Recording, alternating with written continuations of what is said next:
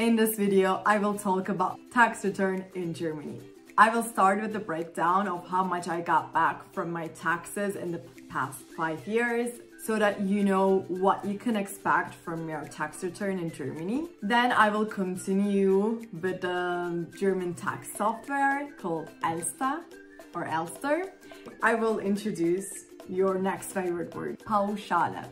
It means lump sum or flat rate in German, and this is the amount you can actually write off without having to provide any receipts. And I will share an overview of some tax apps in Germany for easier tax return purposes. Before we start, I'm not a tax advisor.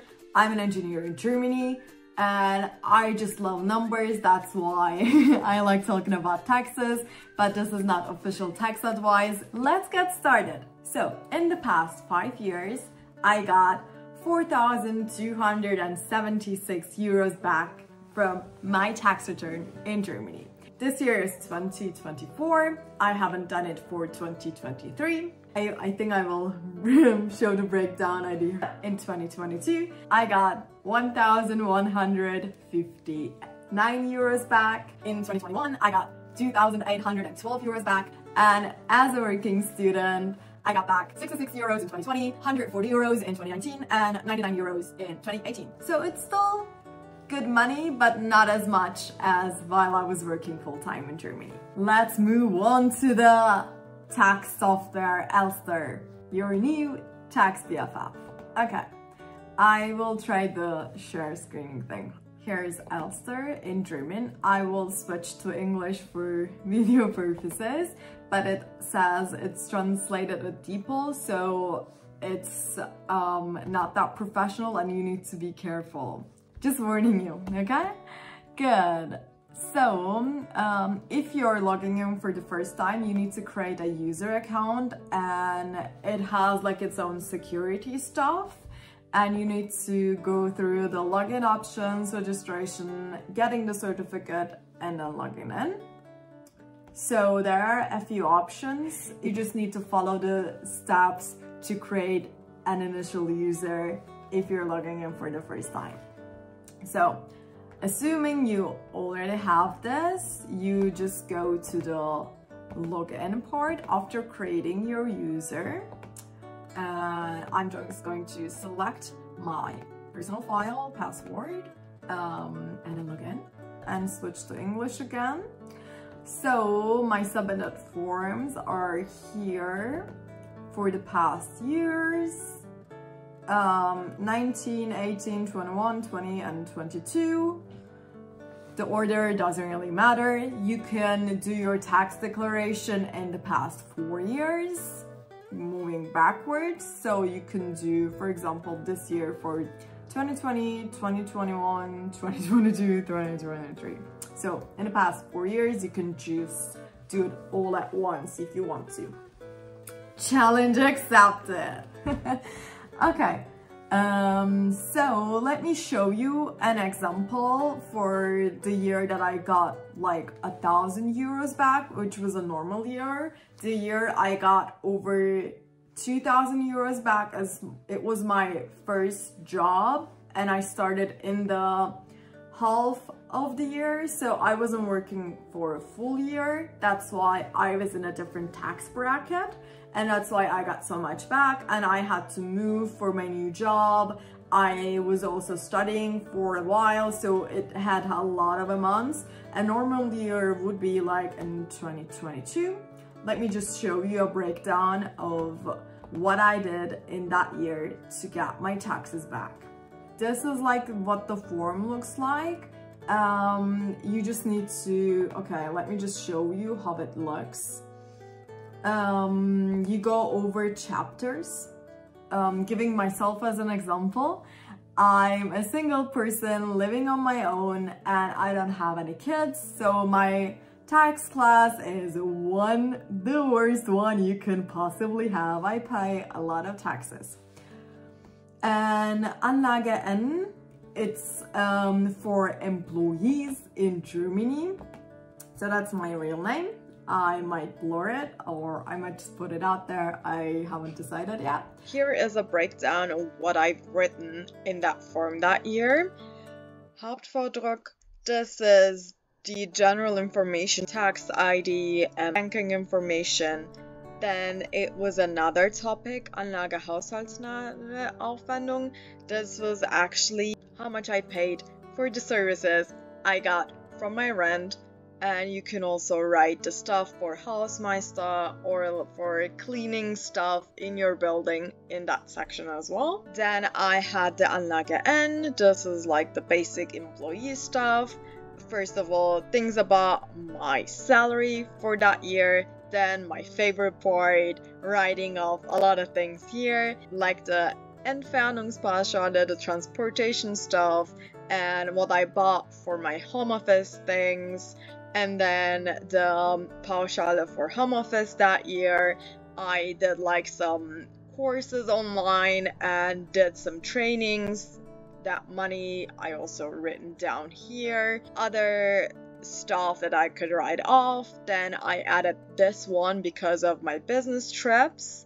And the last thing, this is the rent insurance. This is the healthcare and care insurance. It's also written down yearly document for tax declaration. And the last thing was here I also paid a few other insurances like Haftpflichtversicherung in Germany. You can also take a look at what else you can write off from your taxes, but that's what I did for the year and I got little over €1,000 back.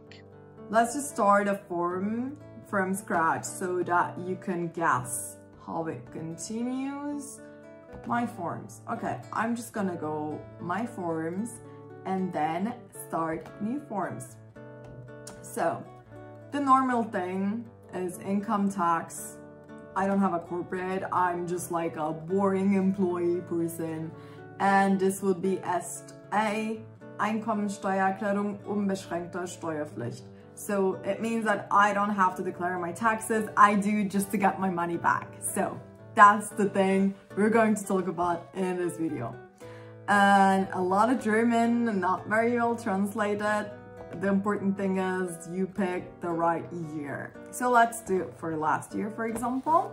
And I'm gonna click OK. So if you have done your tax declaration before, you can actually get the information from the years before, which is very useful so that you can like copy similar stuff. But I'm just gonna do without that. And I don't know why this is not in English. I do not know. Maybe they don't have it in English. Sorry. Anyway, so you need to like write your own name and ID number and so on. If you want to go with the assistant, if you want to go without, this is the thing. The important things are already checked. What you need as a private person is Anlage N.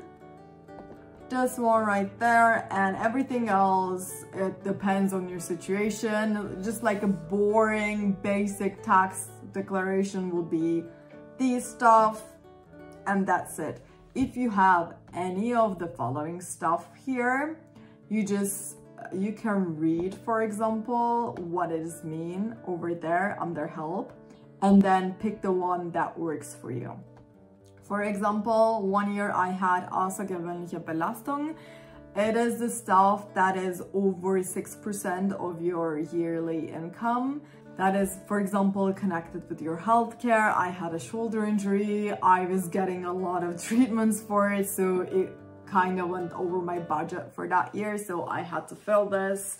And also I included like my new glasses and that, contacts, that kind of healthcare stuff. I read through whatever is under that. Or maybe like you have a mobility premium and you would have to write this here.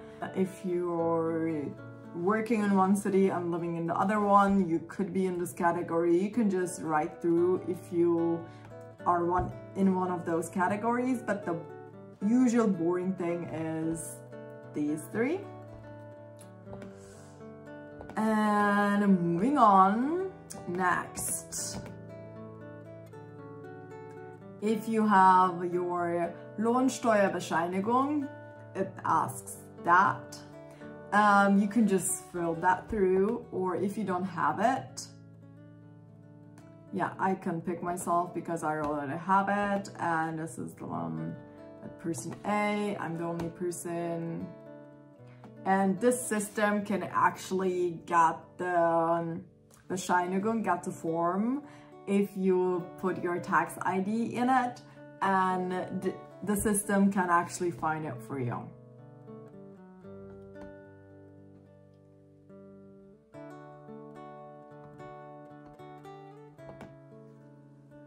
I'm just gonna go directly to the form, direkt zum Formular, and just going to fill everything on my own, like the overall stuff, my bank account and stuff like that.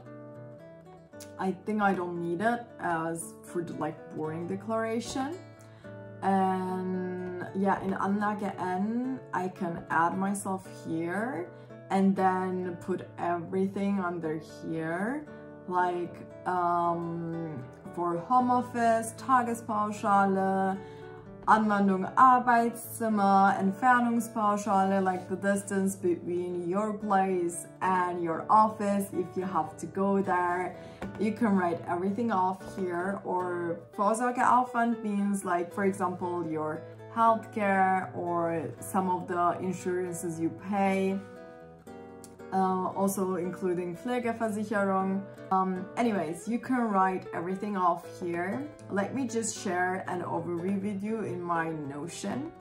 So for home office, you could actually get maximum of 600 euros back, meaning 120 days with 5 euros each day, and they increased that amount in 2023 to 6 euros per day. So you can get a bit more for that year, but for the years before, it's 5 euros actually. You can check those amounts depending on the year. I usually just Google it.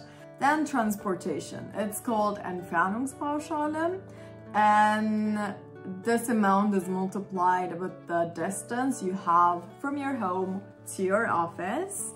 And if you have like public transportation tickets, the right amount you spend for that, you can also write that down. But if you're getting to your office with your car, you should just write the distance, and then the pauschal is like 30 cents per kilometer. The system calculates it like that. Werbungskostenpauschale, this is like the office material stuff is 110 euros without providing any receipts. If you bought like a printer for your home office, for example, that is over this amount, you can always write over this amount, obviously. But if you bought something like for 50 euros, you can just write 110 instead. They don't ask for any receipts. For banking, if you don't pay anything to your bank, you can still write off 16 euros per year. If you pay more than that, for example, I pay more than that, I write like 60, 80 euros or something. For telephone or internet costs, you can just write off 120 without providing any receipts whatsoever. I'm going to share a link below where you can find a lot of this flat rates for writing off from your taxes in Germany. What else? What else? Okay, let me just show you around with different tax apps. So what I use is like Studentensteuer. That was a nice app. Taxfix is also good. Studentensteuererklärung.de, this was nice. Wundertax. Okay, so I used, for example, Taxfix just to see what I can get from my taxes. I was just curious, and it's really easy to use, and it's a nice app, I would say. Another thing I used was Studentensteuererklärung.de. It says like Wundertax für Studierende. Then I apparently use wundertax or wundertax. This was actually one of my favorite apps. A good interface where I could put a lot of more stuff compared to taxfix, because it asks me more questions about my own life so that I can add a few more fields. I really like it, but I mean, I could use like taxfix, Studentensteuer if you're a student, or wundertax. Those are like the 3 things I used so far. Those were very good. If you do not want to use Elster because it sounds complicated, or for language barriers and stuff, like wundertax has an English version as well. Taxfix also has an English version. So if you are not happy with Elster, maybe you don't speak German that well, your online tax office, although it's English, when I started my form it turned out to be German again. So if you do not want to deal with German for your taxes, you can also use some other software in English. Hope this video helps, and hope you get lots and lots of your own money back from your taxes. Thanks so much. If you like this video, you can also like this, and hope to see you next time. Subscribe for more. See ya.